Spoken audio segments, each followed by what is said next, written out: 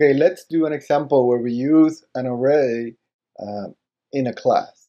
So what I want to do is actually we're going to build a new class which we're going to call an expanding array, and this is going to be it's going to work.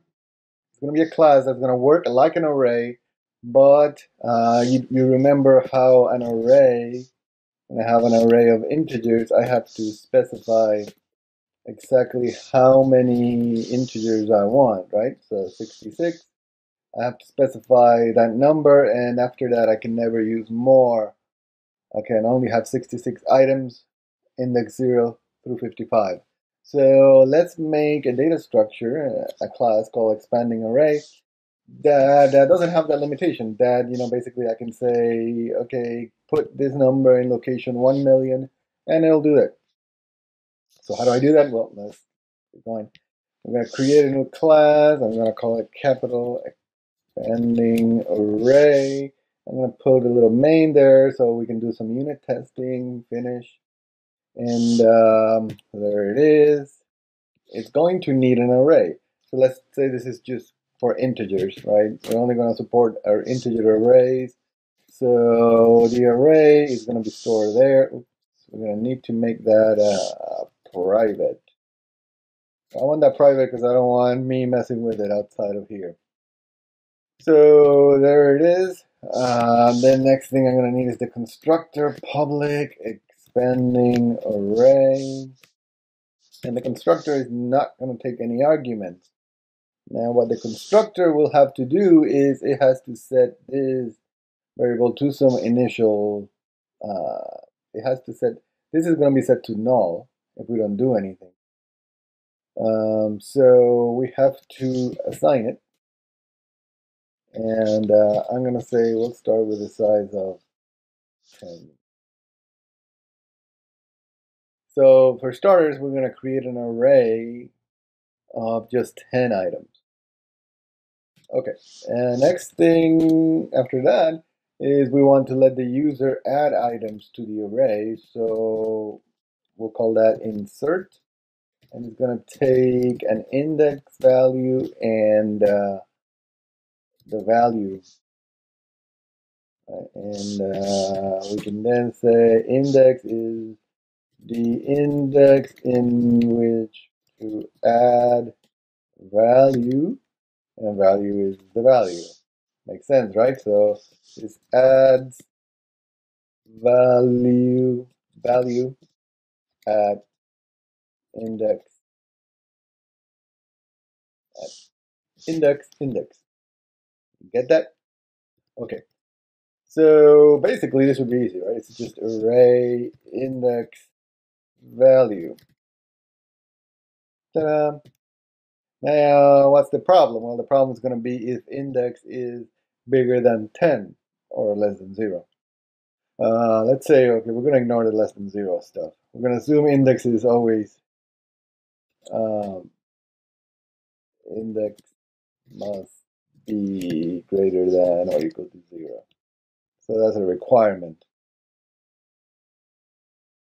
Okay, just for debugging, let's add a toString method. And the toString method is going to return salt, just everything in the array in a string. So for int I in array, I'm going to say result plus equal I, and then a new line.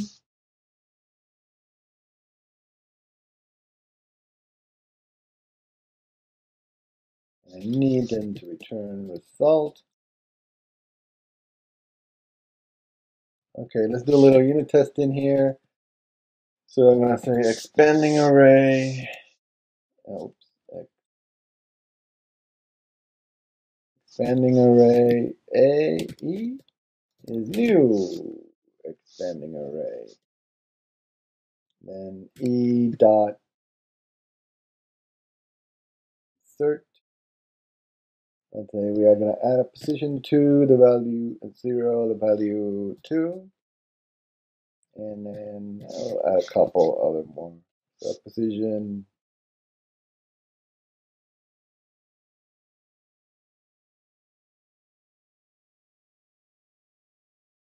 and then I'm going to print it out. Run that, and I see printed out 20005 9, right? So that's working, right? So position 0 is the number 2, 5 is the number 5, 8 is the number 9. I got 9 just to make sure. We'll run that again. The last position should be 9. Yep, we got it. So that's working. It's generating an array, printing it out, inserting it, inserting values where they are. You notice that if I have not inserted the number, they're zeros, right? We talked about that. If the array initially is going to be all zeros. Okay, now, but it's not expanding, right? So what I wanted to do is I wanted to, let's say, insert a position 40, the number 40, say. And when I try to run that, boom, out of bounds exception again. Is it, she tells us is first I call main, then I call insert at line 19. So it really tells me right there, line 19 is the final culprit. And we know why, right? It's because index is bigger than value. So fix it. Well, if index is bigger than value, then we can't do that. We have to do something else. What do we have to do? Well, we have to create a new array. Array is a new array of size index. Index plus 1, right? Because if they give me a 10, I got to make it 11 so I can put it at position 10. So that's what I want. I'm sorry, new int. New int of size 1. Okay, so that's good, but you notice, hopefully you notice that the problem is that, well, you did that, now the old array is gone. So that's not going to work, right?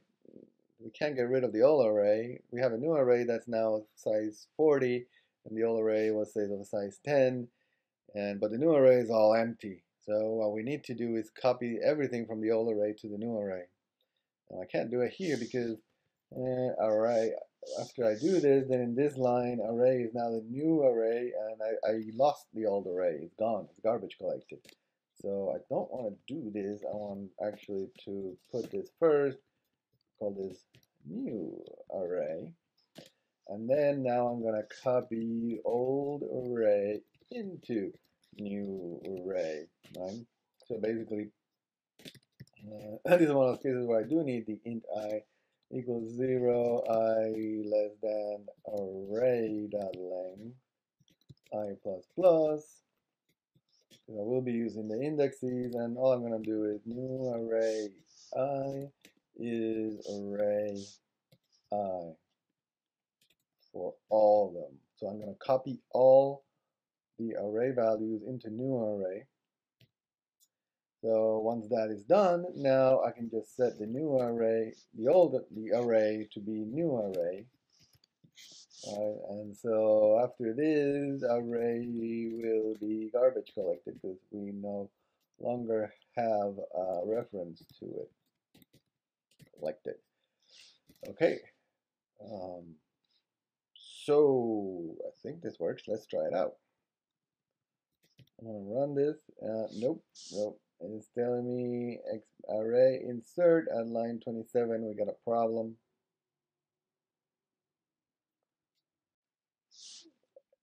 Problem is this is going to happen if the index is bigger than array.length. Right?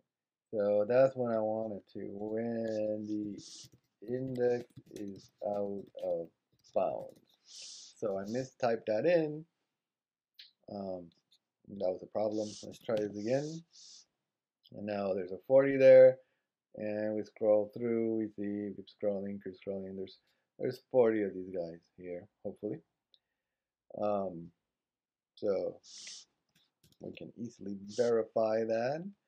If we just change this around to do,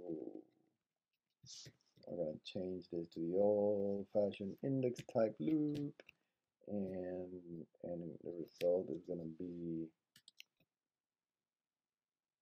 well, it's going to be I plus space plus array I plus that. I think that works. Let's try that. Yeah.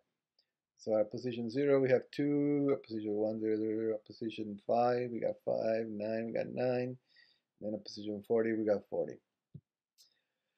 So there you go. We built an expanding array. What this does, it inserts a value. If the index is bigger than the current array length, we create a new array, and we set the array to be the new array. And that's how the array is always expanding. And notice that it never contracts. Also notice that we have no way of getting a value out of this array. So that's easy enough to fix. We're going to public int get int index and return array index. That's easy enough. Also, if we wanted to return the whole array, I can do that. So get array return array. So this is just to show you that we can return an array. So you can pass array as arguments and return the whole array. And you can return arrays by just setting the type to be int bracket bracket like that. Similarly, we can write some other methods that take in an argument as an array like that. That's it.